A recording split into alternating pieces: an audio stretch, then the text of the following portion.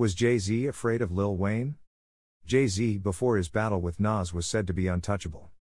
He had already crushed Mace, Mobb Deep, Mino, and even took time to throw shots at little cats such as J.O. Felony, Jaz-O, Major Figaz, and at 50 Cent before he really blew up. After Nas dropped Ether in 2001, Jay had decided to stop engaging in full-bred battles and use the sneak attack method that he's been doing for the past 10 years. Rappers such as 50 Cent, Game, Beanie Sigel, Jaz-O, Joe Budden, DMX Off Wax, and many others have taken shots at Jay-Z, challenging his manhood, disrespecting his credibility and his woman, but Jay felt he was too big to respond to these guys and proceeded to take a jab here and there subliminally, but nothing full throttle. But the latest rapper to throw shots at the Jigga Man and may do damage to him is Lil Wayne. For those who don't know, the jabs thrown back and forth between Lil Wayne and Jay-Z go back to 2006 to 2007. Starting with Lil Wayne feeling himself a little bit and disrespecting Jay-Z in an interview, claiming that he was now better than Jay and that he would shit in his house if he felt like it. Jay-Z responded on T.I.'s 2007 track titled Watch What You Say, where Jay addresses the issue and claims that Wayne is on that stuff to think he can go at him and that his DNA is in Wayne's music. The beef seemed to have died down for a while and been squashed as Jay would make an appearance on Wayne's Carter III album on the track Dear Carter, which it seems that he had passed the torch to Wayne. The two would go on and do songs together and even would do shows together, most notably at Jay-Z's Blueprint 3 tour. Things seemed to be buddy-buddy for a while between the two. But that didn't stop Birdman from taking swipes at Jay-Z whenever he could.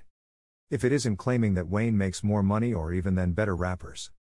Birdman knew deep inside that Wayne needed this battle to take him to that next level. And what's interesting is that this is the same position Jay was in during his battle with Nas. The battle resurfaces.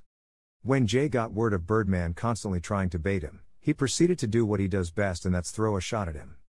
And Wayne on the first single for his and Kanye West's Watch the Throne album. This was a perfect time to make people talk, and it did just that. The Watch the Throne album would do monster first week numbers, selling close to gold its first week and remaining as one of the highest selling albums of the past 2 years. Wayne decided to take the disrespect to a next level and respond to Jay on the track I'm Good off his Carter IV album. From the sound of this interview, Wayne seems to be ready and set for the battle. First week surprise. Jay-Z made the mistake of being too cocky, just like he did with Nas, and acting like he was too good for a full battle. He allowed Wayne to become too big, and the Carter IV first week sales showed a whooping 950K off gate, eclipsing Watch the Throne and becoming the biggest selling album of the year at this point. Young Money president Mac Main even took the time to rub it in Jay's face on Twitter. An old head once said, "Men lie, women lie, numbers don't see 4 million to first week." Was Jay-Z possibly afraid of battling Lil Wayne? Going back to the main topic of this page, I believe Jay feels that he has a lot to lose when it comes to really battling Lil Wayne at this point. He can't use the he doesn't sell records cop-out because Wayne outsold him. He can't use the he isn't big enough because, for better or worse, Wayne has a huge following, and he sure can't use the he doesn't have as much money because Wayne and Birdman got money too.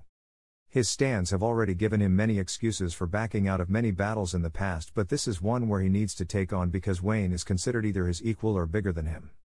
You can't have one rapper claiming the GOAT and another claiming he's the best alive and they don't ever want to battle. The climate seems to be ready for another highly publicized battle, considering like 2001 it's been a mediocre year for hip-hop. Wayne and Jay engaging in a full-fledged battle would bring excitement back in a politically correct, currently boring rap game, but like Pac-Man and Mayweather, we can only assume and wish at this moment.